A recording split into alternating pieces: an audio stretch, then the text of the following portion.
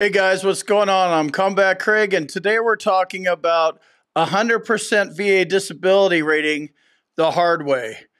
There's the hard way using the combined ratings table, where you have to work with the percentages, and then there's the easier way, which is TDIU. So that's kind of the difference between the hard way and the easier way. Not easy, easier. If you want to learn more about the VA claims process, check out my boot camp. There's a link in the description below.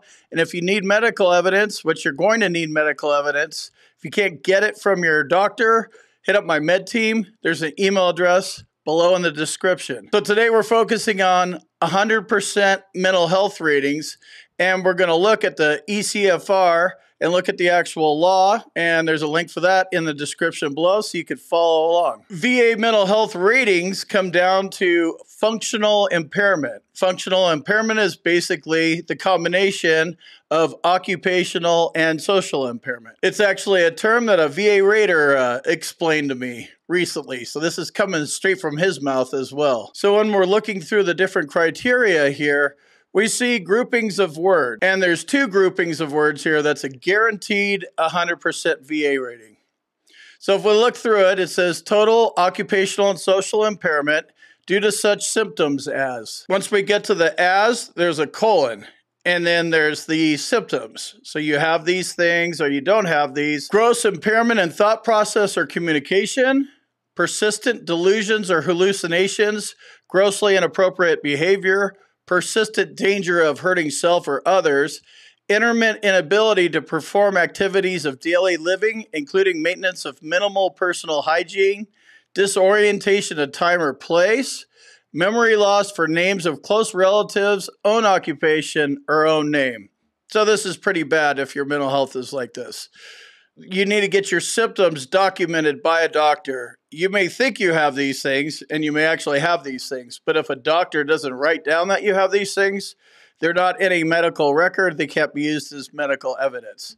So we don't want to write our own nexus here, and we don't want to explain all this in a personal statement. You want a doctor to fill out a DBQ or an independent medical opinion, opining on what he thinks about your situation and getting it into a medical record. That's how you win this claim. So the phrases I want to focus on here are delusions or hallucinations and disorientation of time or place.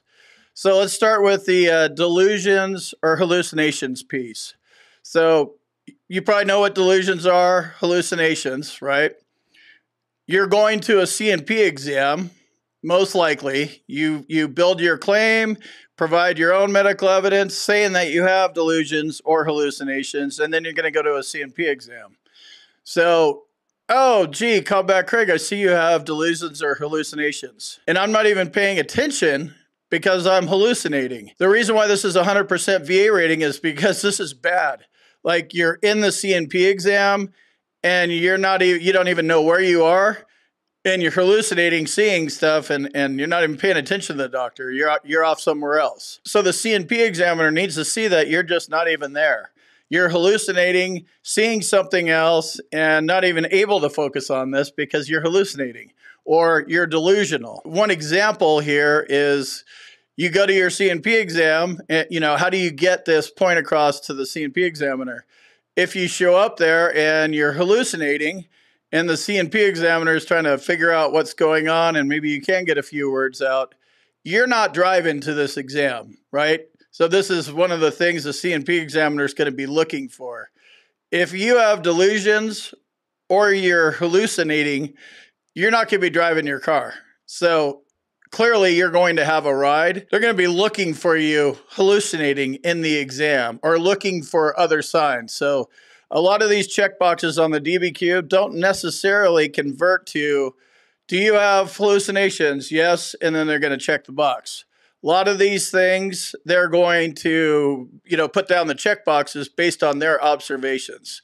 So when we're talking delusions and hallucinations, you're definitely not driving to that exam. So they might, pose the question to you like, oh, I see you have these things, and I see you have a ride there. Like if you drove yourself, that's going to be a hard argument to make. This is one thing to think about if you're going to a CNP exam for 100% mental health rating, the hard way.